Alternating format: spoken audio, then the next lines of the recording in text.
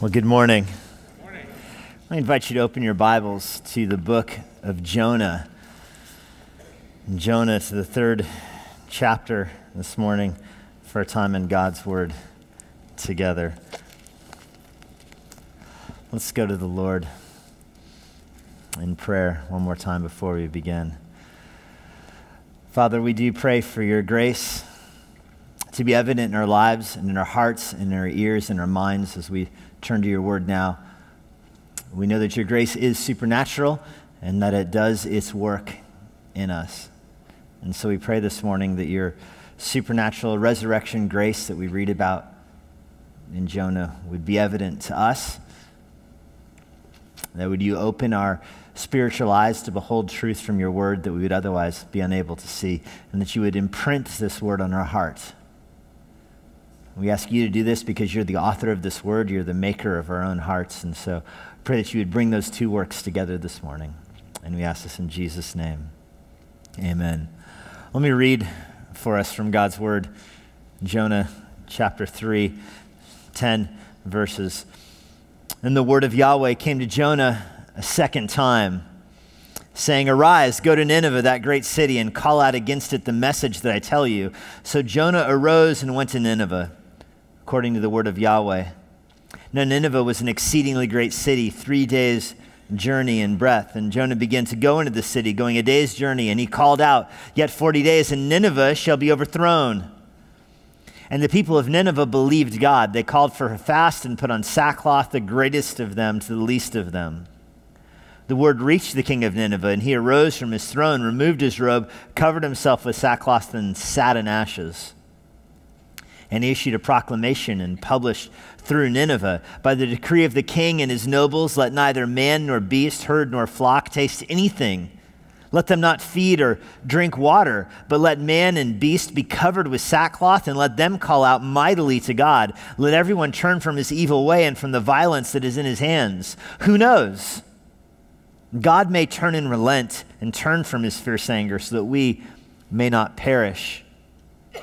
When God saw what they did, how they turned from their evil way, God relented of the disaster he had said he would do to them, and he did not do it. This is the word of the Lord.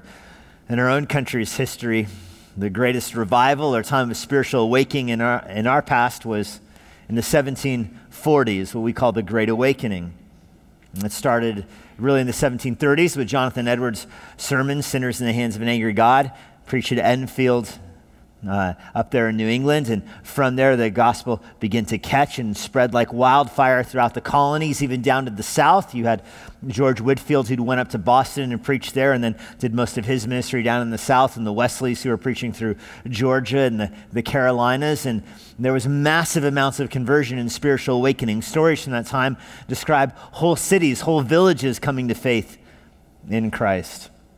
Benjamin Franklin estimated that there were over 20,000 people that came to hear George Whitefield preach when he preached in the Boston Park Square there. And the population of Boston at the time was about 12,000. So more people came to hear him than even lived there. Many made professions of faith, and it left a lasting influence in our own nation. Of course, our nation's history fabric, as sectarian as it is, comes back to how it was woven together back then during the Great Awakening. But even at the height of the Great Awakening, at the climax of the Great Awakening, it was probably only 15% of Americans that had made professions of faith, that had identified with evangelical Christianity. Such a small fraction, and yet it's known as the Great Awakening. This morning I want, as we look at Jonah chapter 3, to view the greatest awakening in world history. This is the greatest revival that has ever taken place that we just read about. And what takes place in this chapter that makes it so great, it's outrageous what city it happens in. It's amazing what prophet God uses. It's an incredible means that God uses, not just the prophet, but the grace that he uses. You can look at these one at a time as we just go through these first few verses. First, God tells Jonah in verse 2 to go to Nineveh. This is a city that the revival will sweep through. Nineveh is not just your average city. It was one of the most remarkable cities in the world. It was built upon violence and arrogance.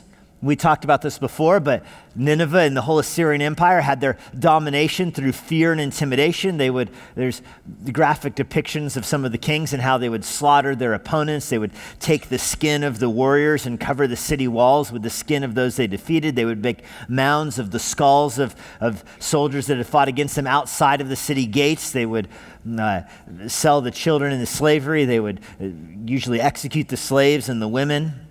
They would build ditches around the city and fill them with hands and feet from the people that had lived there. This was Nineveh.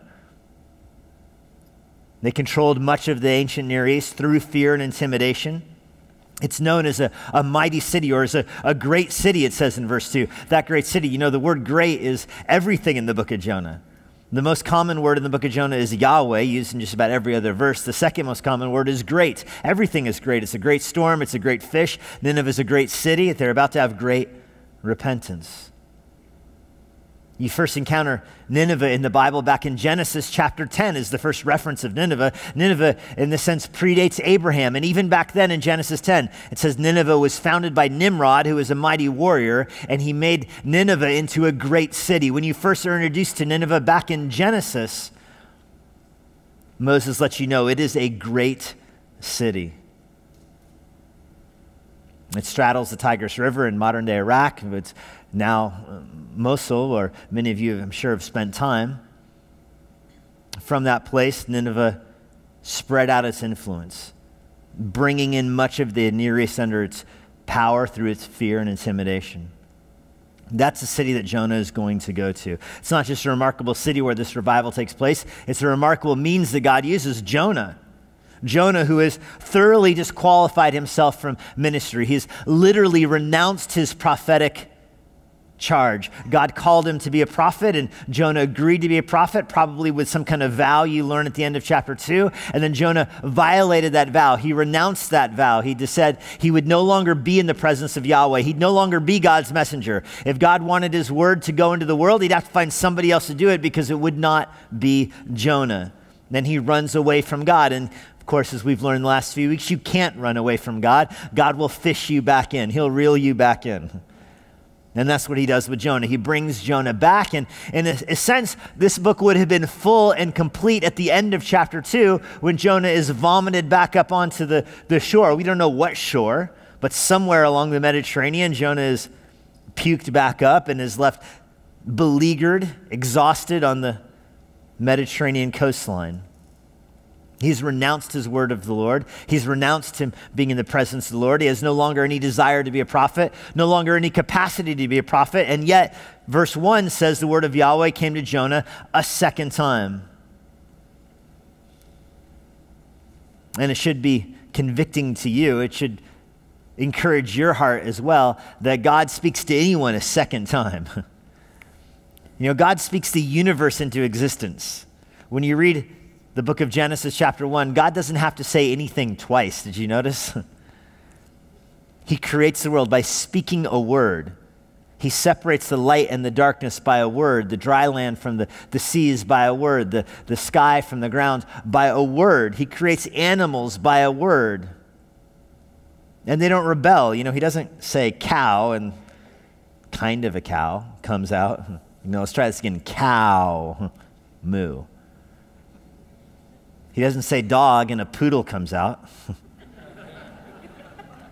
He speaks clearly and everyone obeys immediately.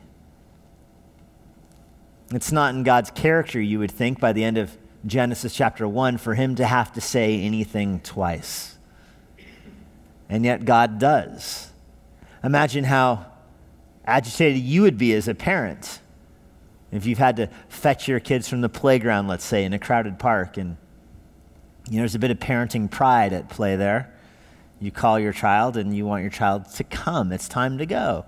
Let's go. You don't want your child to be the one on the playground when you say it's time to go and your child says, no. Or why? Well, because I said it's time to go. Do you need the calendar? No, let's go. I don't want to. Well, do you have to go get him?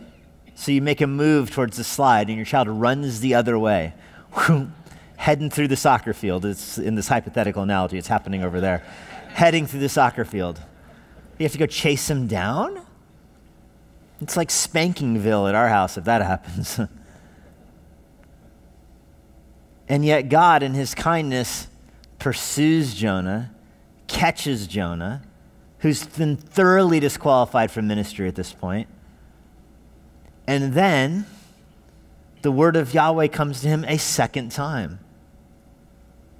This is an amazing display of God's grace. John Newton wrote a poem about it where he described Jesus as the God of the second look. And I love that phrase. And in Newton's poem, the first look is Jesus bearing sin on the cross, looking at the Father, wondering how he could bear the penalty for sin. But then his second look is at those in the crowd for whom he's dying. He knows that the first look he's bearing their penalty, but with the second look, he wants to use them to bring the news into the world. And that's the look that Jonah receives here. And I'm so thankful that God speaks to us a second time. And for some of us, a third time or a fourth time. People get confused with the book of Jonah because Jonah is still disobedient in chapter 4. And so people wonder, could he have really been converted in chapter 2 or was he converted earlier? And it just seems like an amazing amount of disobedience. And the counter to that is just look at your own lives. Were you perfectly obedient after your conversion? Has God ever had to tell you anything twice? But praise God that he uses people that have forfeited their right to be used. Otherwise, none of us could be used by God. If God didn't speak to us a second time, I'll tell you what, this pulpit would be empty, that's for sure. But God in his grace sends his word over and over again. When it comes to Jonah, it's the same language that he got in chapter 1, verse 1. This is the sequel, and it starts out the same way. Jonah, go to Nineveh. There's a new little phrase here. Call out against it the message that I tell you. That's a little jab at Jonah here. Go to him and tell only what I tell you to say, Jonah. Don't go off script here. I'm telling you what to do. Go there and say what I give you. We have no idea how much time goes between chapter 2 and chapter 3. In some of our minds, Jonah is put back on the shore, and right away God's word comes to him a second time. I don't know if that happened that way. It doesn't seem the flow of the story mandates that. In fact, it seems almost more climactic here if Jonah does go back, if Jonah does have to wrestle with confusion, if Jonah does have to wonder, what am I supposed to do with myself? Am I supposed to go back to Israel? After all, he had renounced being an Israelite. He had renounced being in the presence of Yahweh. There's no second coming for prophets that went out to Nineveh, or even more so, prophets that fled God's presence and disobeyed him and went the other way. How could he go back to even Israel now? What's he supposed to do? Maybe he wrestled with that. But at some point, God's word comes to him and tells him exactly what to do. And it's to go to Nineveh. So Jonah goes there. He rises up and he goes there. Notice verse 3, the phrase in the middle, according to Yahweh's word. He's doing everything that God told him to do. He is obeying. His recalcitrance has been broken down. His reluctance from chapter 1 has been washed away with the sea. Now his obedience is immediate. We don't know how much time goes between his first call and his second call, but we know how much time goes between his second call and his obedience. None. He hears the word of the Lord and he arises and he goes. Exactly what God tells him to do. He obeys instantly. He obeys immediately. He obeys completely. He does what God tells him to do. Now Nineveh, as we mentioned, was an exceedingly great city, a massive, impressive city. As Jonah would have approached the city, he would have crested one of those washes there that surrounds the city, and he would have seen it from a distance. Its horizon would be up there. He would see temples. He would see a city wall more massive than anything he'd ever seen in his life. They have no city walls in Israel like they had in Nineveh. Religious buildings going up, idols, the temples, as I said, spires perhaps even from some of their pagan deities. It would have been a sight unlike anything else in the world at that time. And it's supposed to remind you of what Daniel saw when he approached Babylon for the first time. Never a city like that in the world. Well, this is before that by several hundred years, but the sight of it would be impressive nevertheless. There is nothing like this in Galilee where Jonah comes from. The city would be looming large on the horizon as he approaches it. They have no idea what they're getting into as Jonah comes towards the city. Jonah has no idea what he's getting into as he's going there. He, in a sense, is hoping he's still a vehicle of judgment for Jonah, for Nineveh. And he approaches. They had no awareness. There was a great cloud of judgment hanging over the city. Only Jonah knew about that. It's interesting to me as you think of Jonah approaching the city that God broke him down to use him in this way. What made Jonah the effective minister to Nineveh was that God had crushed him. Had he obeyed the first time, I don't think he would have had the effect on Nineveh that he had. But now having gone through suffering, now having gone through chastisement from the Lord, a corrective discipline, which of course was a form of God's grace, having been inside of the fish, having been inside of the hurricane, having suffered. Now when he approaches Nineveh, he had to suffer to get there. By the way, it would take at least a month probably to get to Nineveh from anywhere along the Mediterranean coast. I mean, it is in the middle of Iraq. He would have journeyed there, broken down, wearied. This, I think, is what Jesus means in Luke chapter 11 when he says, God gave to Nineveh the sign of Jonah. In fact, the Greek translation of it would be, Jonah became a sign to the people of Nineveh. When Jesus describes it, he puts the focus on Jonah. Jonah himself became the sign. Now, I think that's likely his death and resurrection in the fish, that he had gone into a death, he had descended into the sea, and then he had been resurrected onto the shore. Now, remember, I don't think he literally died. I think it's a big sign, a big arrow, a type of Christ. Nevertheless, it transformed him into a sign that the people of Nineveh apparently knew about.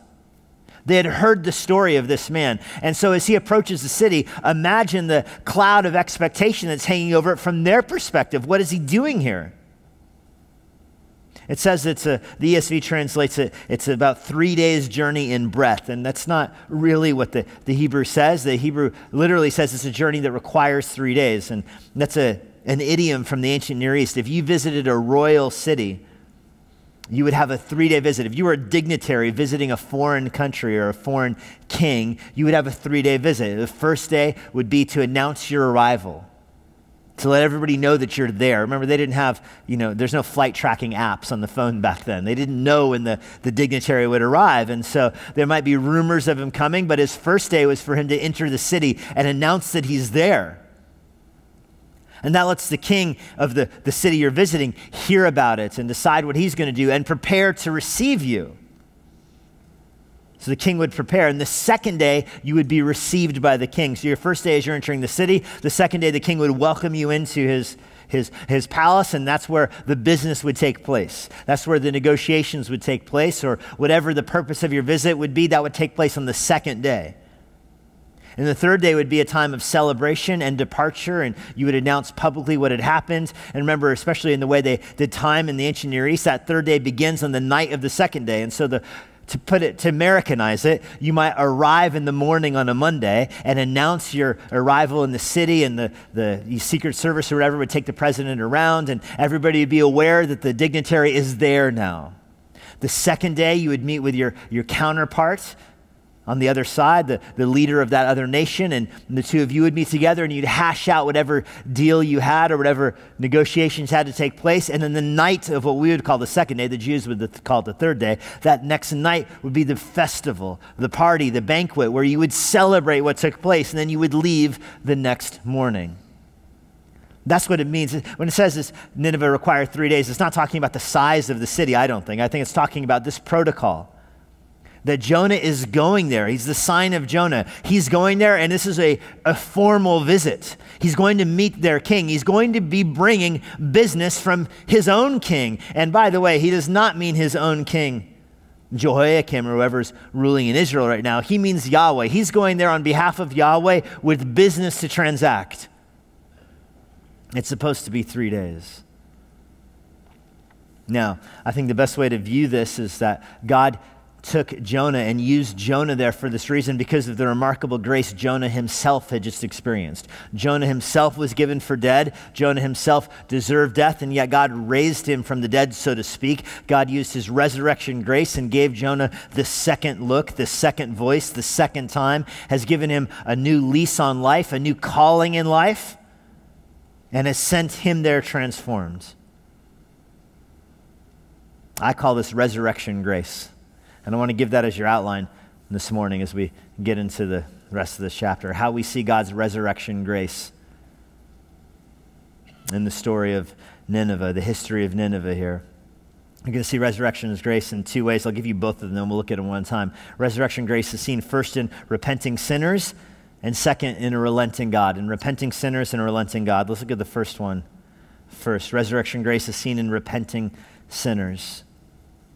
The word had spread through Nineveh. Look at verse 4. Jonah began to go into the city. This is his first day.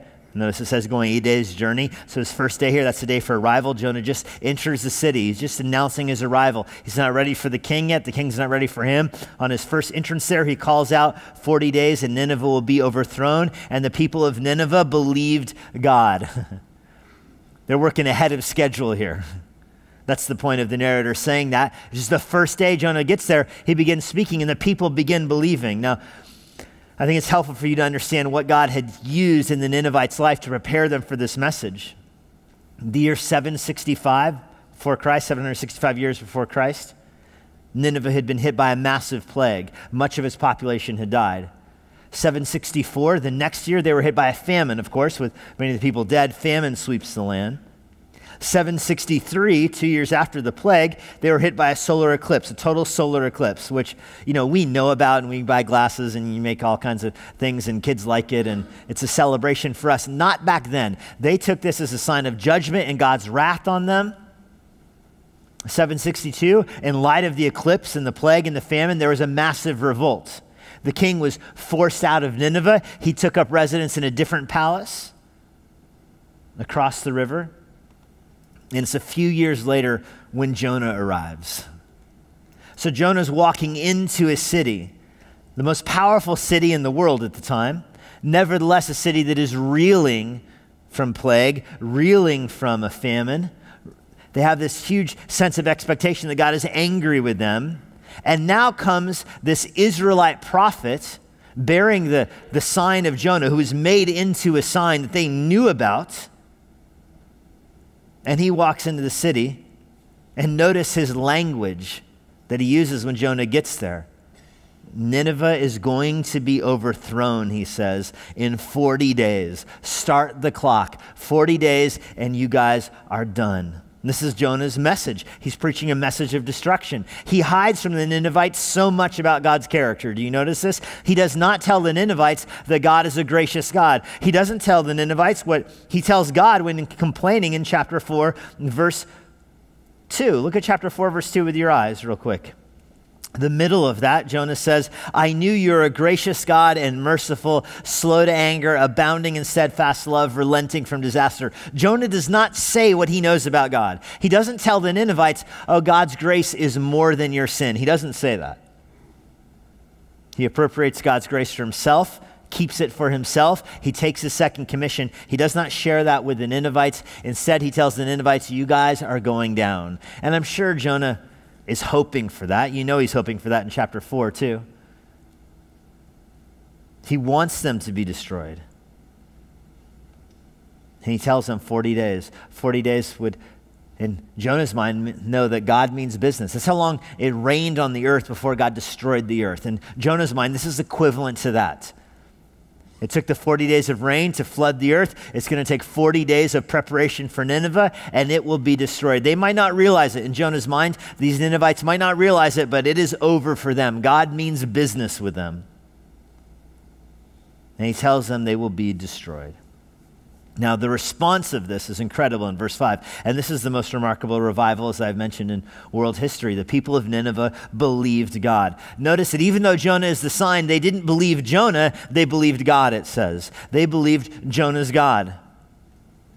They called for a fast. They put on sackcloth, from the greatest of them to the least of them. Ninevites don't wear sackcloth. It's an established part of Israelite mourning. The Israelites would wear sackcloth if somebody died or mourning. Ninevites don't. Ninevites, they don't mourn. Sackcloth and they cover themselves with ashes. You'll see coming up. I mean, it's supposed to make you look somber. Ashes streak in your tears. They wipe down your face. They get you dirty, and you're covered wearing sackcloth. It's really a grotesque thing. It looks ghastly to see someone covered in ashes and sackcloth. That's what the Ninevites do. On the first day Jonah is there, he hasn't even got to go meet the king on the second day. The first day they covered themselves in sackcloth and ashes.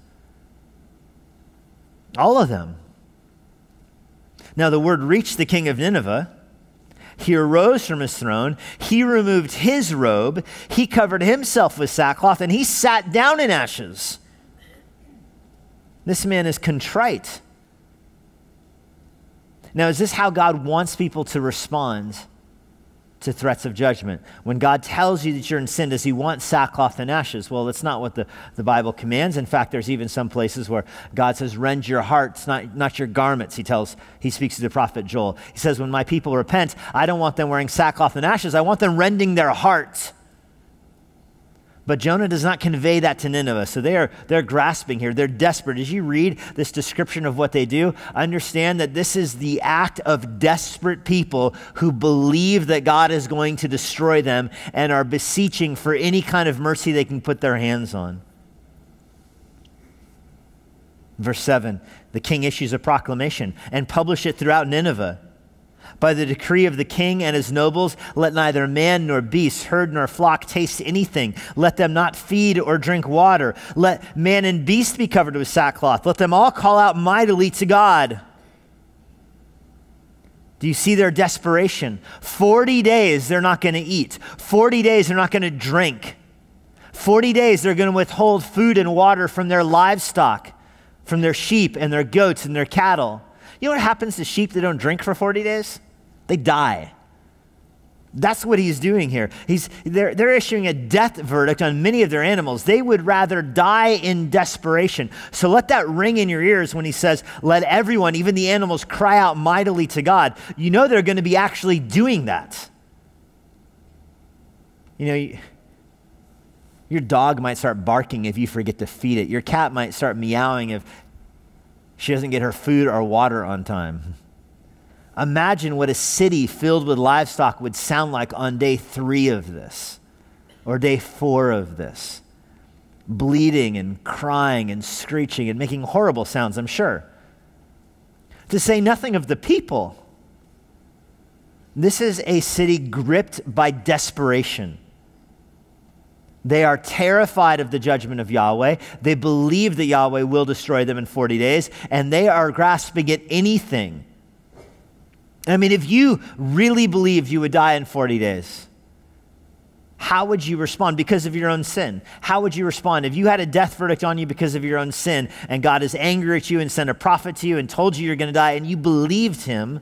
You have to imagine, what would your response be like? I mean, I don't think he gets more extreme than what the king does here. He's not missing anything here.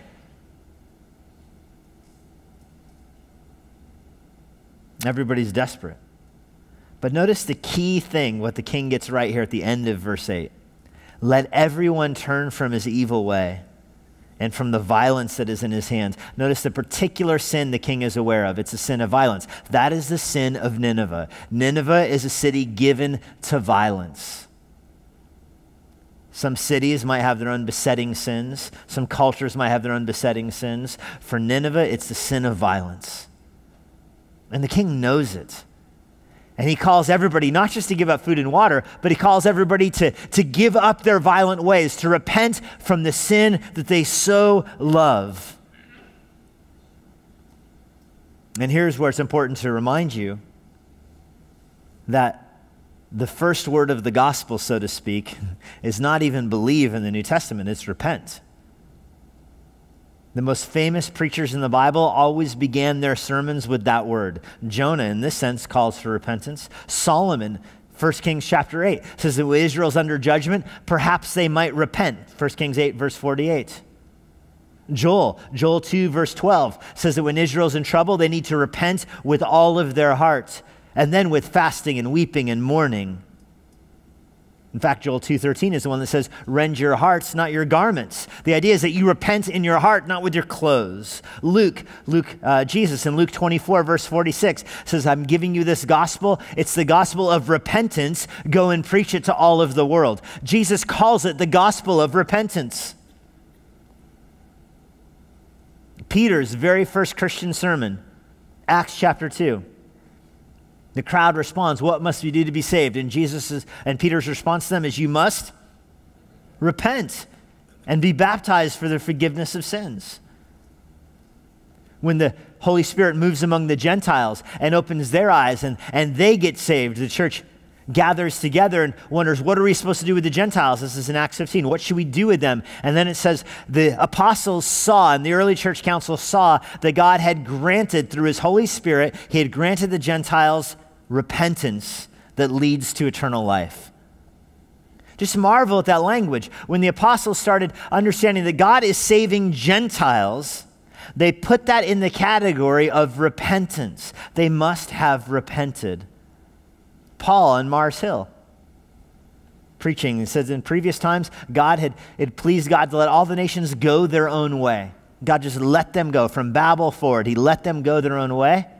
Now at this time, Paul says, Acts 17, God is commanding all men everywhere to repent. So God had let them go their own way. Now God's calling them back through telling them to repent. This is very counterintuitive to the kind of gospel message that I fear is so often taught, or that we so often trust. We often think that the best way to win somebody to Christ, to win a non-Christian to Christ, is to stress the good things about Christianity.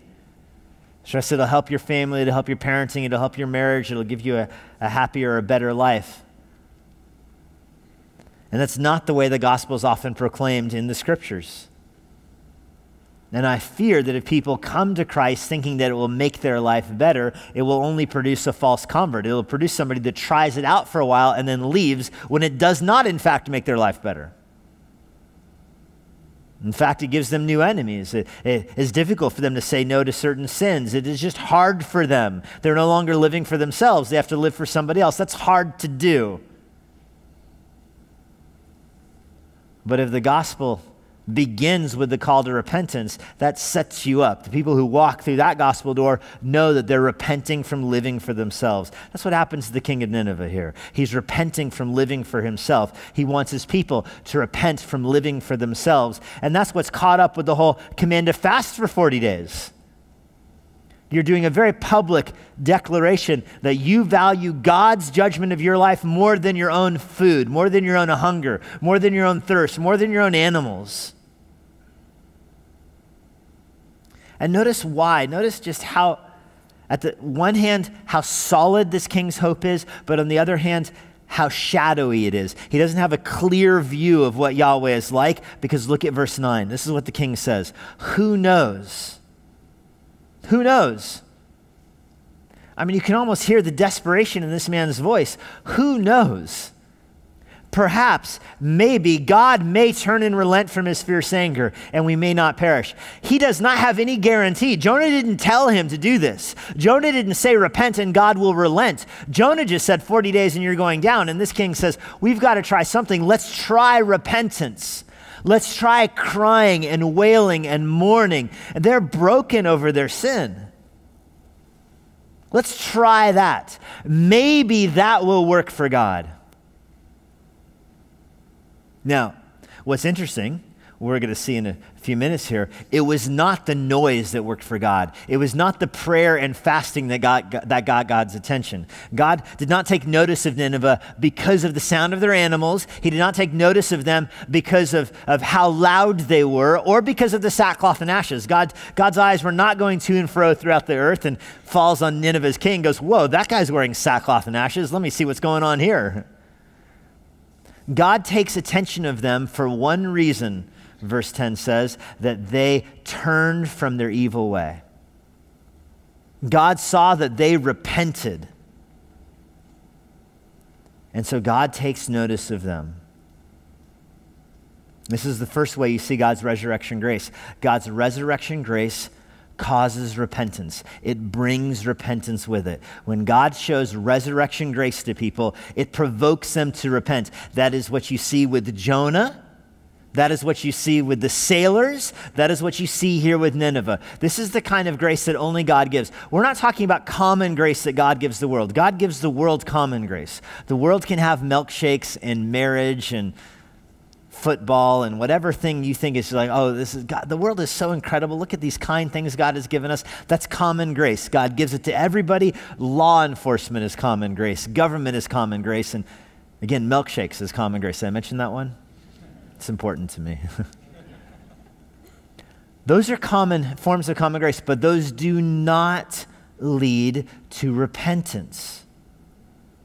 God's resurrection grace leads to repentance. When God gives new life, when Jonah is put out of the whale, that provokes repentance. The grace that God is showing Nineveh, what grace is God showing Nineveh, you might ask? He sent Jonah to them. He gave them the sign of Jonah. He sent this prophet from so far away to bring them a message. This is a remarkable display of God's grace. And so, of course, it's accompanied with this repentance that is wrought in the hearts of these people. And they do turn from their sin, and God takes notice of them. I mean, how radical was the conversion of these Ninevites? They repented in every way imaginable. This was such a radical display of conversion, the animals got saved. Do you notice that? The animals are wearing sackcloth and ashes. You know, I've sometimes preached what in my mind, is a pretty good sermon, but nobody has ever said, that sermon was so good, I was listening to it at home, and my dog got saved. Well, that's what happens to Jonah's sermon. Much to his chagrin, too. Jonah is not psyched about this. Jonah does not want them repenting, remember? He wants them suffering. He probably sees the goat wearing sackcloth and, kicks the goat. Bleeding to God, knock it off. This is radical conversion. Well, first sign of resurrection grace is repenting sinners. Second sign of resurrection grace is a relenting God. A relenting God. You see this down in verse 10. When God saw what they did. Now, what is it that God saw? Their repentance. How they turned from their evil way. The word repent literally means to change their mind. It's an internal action, of course. It's not just they cease from violence. It's God can see in their heart. God can see in their mind. He sees that their hearts have been changed. God relented of the disaster he had said he would do to them, and he did not do it. No.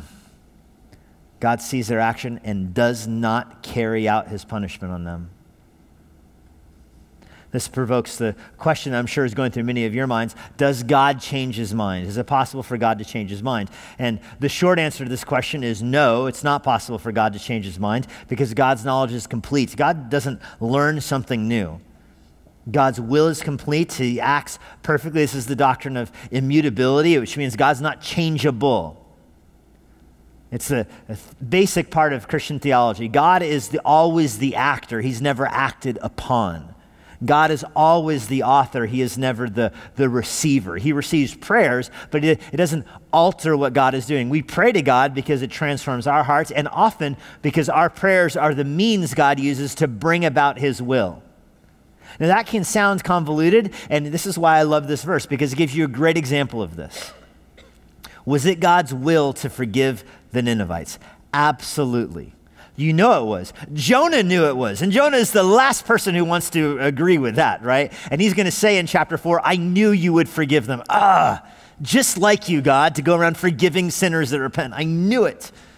So clearly there's not a change in God that takes place in this. When God's main opponent in this narrative, after God does his relenting, says, that's exactly what I knew you were going to do, it doesn't even make sense to say that's God changing his mind. So why did God tell Jonah to say 40 days and then you'll be overthrown? Because God is sovereign not only over the ends, but also the means. The proclamation of destruction is the means God uses to cause the Ninevites to repent. And this, by the way, is why we pray as well. Often our prayers are the means God uses to change events. Prayer does work. Prayer does change things. It just doesn't change God. But it's the means God uses to bring about his will. And you see this all over the Bible. For one example, I put on the screen for you, Jeremiah 18, verse 7 and 8. If at any time, this is Yahweh speaking, I declare concerning a nation or a kingdom that I will pluck up and break down and destroy it, and if that nation concerning which I have spoken turns from its evil, I will relent of the disaster I intended to do it.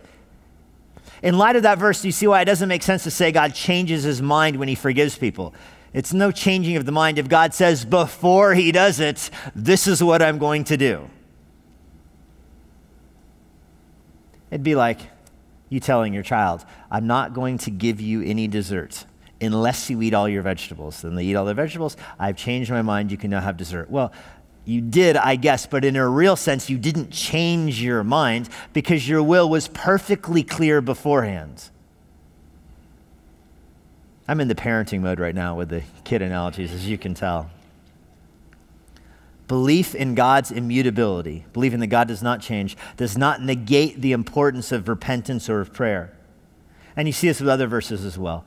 Genesis chapter 6, same phrase used, God repented, or God was sorry that he made mankind on earth because he had to flood them out and destroy them. Nevertheless, again, he sends Noah out to repopulate and subdue the earth. So he didn't really change his mind because he does the same thing over again.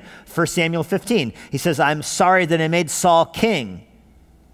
But nevertheless, he lets Saul go on being king. It's not that he really changed his mind. It's that he was grieving over the punishment of flooding the earth, or over the punishment the Israelites would have to endure. That grieved God. And that's why Samuel says in the middle of 1 Samuel 15, God is not a man that he should ever change his mind. Even though it may appear that way to us, it just ain't so. Rather, Jonah's preaching was the means God used to convert the Ninevites. It's not a changing of the mind, but it is very much a relenting. It is very much a relenting. There is judgment stored up for Nineveh, and the judgment does not fall on Nineveh. Instead, God relents from it. He said he would do it to them, and he did not do it, verse 10 says. Instead, they're converted. Instead, they're brought into God's family. You know they're converted because Jesus says they're going to be judging some people in heaven. John 10, verse 16, Jesus says, I have sheep in other folds also. I'm going to go gather and bring them in. That's what you see here. Now, on the one hand, you could see this would be a happy ending here in Jonah 3. The Ninevites got converted. They repented. God rescued them. That's great. That's great. But is God still just in doing that? Put yourself in the sandals of Nineveh's enemies. Put yourself in the sandals of those who were victimized by Nineveh's violence.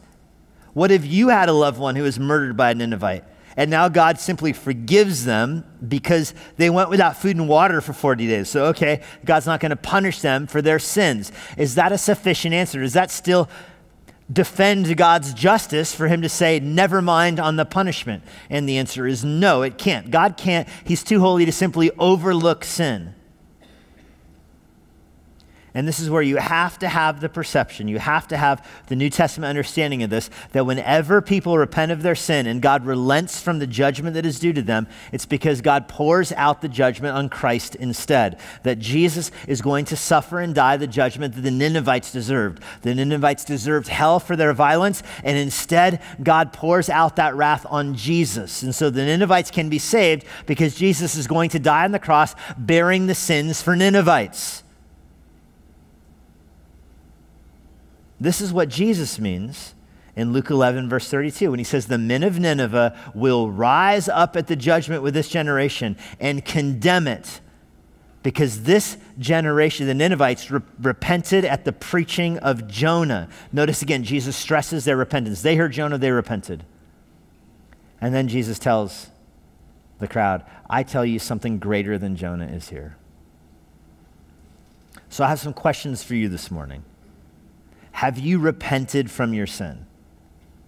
Have you repented from your sin, or are you still in the running mode from God? Because remember, the point here in Jonah is that you cannot outrun God. God will pursue his children, he will find them, and he will bring them back. You cannot outrun him. But I know sometimes there are people in the running mode where they got their running shoes on from God. They're living a life of sin, living a life of disobedience. They feel like they cannot turn back to God. because they're too far gone. And this is where Jonah 3 comes into play. Jonah 3 should echo in your ears saying you're never too far gone because the punishment for your running, the punishment for your sin is given to Christ instead. And God is always the God of the second look. He will still keep looking after you. He will still come and find you. He is always there with arms open saying if you're running from him, you can stop and you can turn and you can come to him and he will receive you. God receives repentant sinners. He receives them. He never drives them out. That's the point of this chapter. The point of this chapter is not a treatise and can God change his mind or not. The point of this chapter is that if you are a sinner, you can turn back to God. If you turn from your wicked ways and you turn towards God, the punishment for your sin is removed and it is poured out on Jesus instead. And so God always stands with his arms open, ready to receive repentant sinners. And you need to believe that if you turn to God in faith, believing that Jesus died and rose from the grave for your sin, that not only does God receive you, but he relents from the disaster he had appointed for you. That it is appointed for man once to die, and then comes the judgment, Paul says. But when you turn to God in faith, he removes that judgment from you, giving it to Christ, and he relents from the disaster he had appointed for you. With that in mind, it makes no sense to avoid coming to Christ. It makes no sense to run from Christ. It only makes sense to stop running and to turn and ask for forgiveness, to turn in your hearts, to turn from your evil way, to use Jonah's language.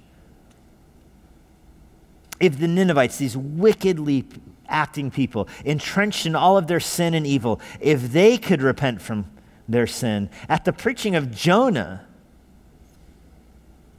how much more should you repent from it at the preaching of Jesus? Lord, we pray for hearts that are here this morning and pray that you would cause hearts to turn to you. Lord, we know that you are a loving God with arms wide open. You are the Father in Luke 15. You desire to save. You desire to forgive. And so I pray for anyone here this morning who has never turned from their sin. I pray this morning they would turn from their sin and turn towards you. We know we can't face both sin and you, so Lord, cause us to choose. I pray that the hearts here today would choose you, would look to you and be saved. We know that you are a gracious God, abounding in loving kindness and mercy, slow to anger and eager to forgive. Jonah wouldn't tell the Ninevites that. They had to just guess and hope. But Lord, we are filled with joy that we know it to be true because we have seen the cross. We have seen Jesus. What a demonstration of your grace and mercy. We give you thanks for our Savior. In his name we pray. Amen. Thank you for being with us today. And now, a parting word from Pastor Jesse. If you have any questions about what you heard today, or if you want to learn more about what it means to follow Christ, please visit our church website, emmanuelbible.church. If you're not a member of a local church and you live in the Washington, D.C. area, we'd love to have you worship with us here at Emmanuel. I hope to personally meet you this Sunday after our service. But no matter where you live, it's our hope that everyone who uses this resource is involved in their own local church. Now may God bless you this week as you seek Jesus constantly, serve the Lord faithfully, and share the gospel boldly.